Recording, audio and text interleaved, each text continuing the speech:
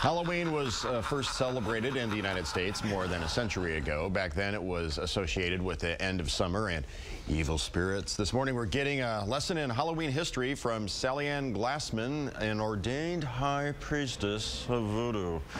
Halloween and voodoo are kind of a big deal there in New Orleans, right? Well, voodoo did get its start in the United States in New Orleans. It arrived in slave ships in 1719, and contrary to popular belief, voodoo is actually a beautiful, life-affirming religion that helped the slaves to endure slavery. But in the process, it made its influence felt throughout New Orleans history and culture and traditions. It's everywhere around us, and we celebrate it every day, and especially at Halloween time. Sallie Ann Glassman doesn't sound quite like a voodoo priestess name. How did you become a priestess? Well, I got the calling from Spirit. I was minding my own business in Maine, where I'm from, and got called down to New Orleans because I thought voodoo and jazz would be really interesting, and indeed they were. I ultimately initiated in Port-au-Prince, Haiti, and brought some of that religion back with me to the city. Now, if I ask the wrong questions, you're not going to create a little, you know, Hex? yeah, stick pins in a pincushion that looks like me, are you? Well, not unless you really provoke me, but actually voodoo has nothing to do with spells and hexes and pincushions and dolls with pins in it. It's about finding power and beauty in life. And that's a lot of what happens at Halloween time. It's the time of year when the veil between the living and the dead is most diffuse. So we call on spirits to come and visit with us and our beloved dead. A lot of people have a lot of fear about death, but if we can put on a mask and we can play with it and we can dance with it, it's not so scary as it was before.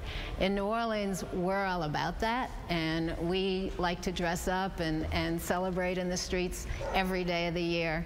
So even if you can't get here for Halloween, come on down for our festivals and ongoing celebrations. We've got a lot coming up in the fall. We've got the Treme Gumbo Festival, and we've got the Po' Boy Festival, and we're even thinking ahead and getting dressed up and ready for our Christmas New Orleans style. Yeah, you know, Halloween's the second biggest holiday after Christmas, and we're looking at video right now of the parade that you were talking about. How big a parade is that as we return to video?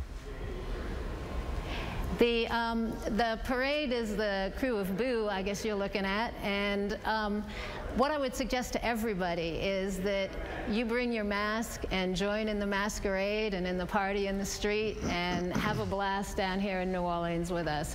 Our history, our culture is all around us all the time, and we use any excuse to go out and have a party. So what is the best voodoo-centric movie? I'm guessing it's not Live and Let Die with James Bond. You are so right. I'm not sure that there's been a really great voodoo-centric movie. A long time ago, a woman named Maya Deren, who was an experimental filmmaker, went to Haiti and took footage of actual possession, and it's very different than what you see with Linda Blair's head spinning around in The Exorcist. Or Angel Heart with Mickey Rourke and Robert De Niro, Lisa Bonet. Absolutely. I think the real thing would surprise people. It's beautiful dancing and singing.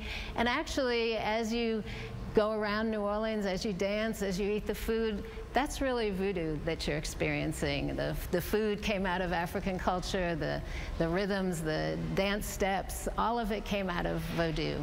And New Orleans very definitely dances to an Afro-Caribbean beat. Yep, and it's the voodoo that you do that keeps us coming back to New Orleans. Thank you so much for the time. All right, thank you. And check us out at NewOrleansCVB.com.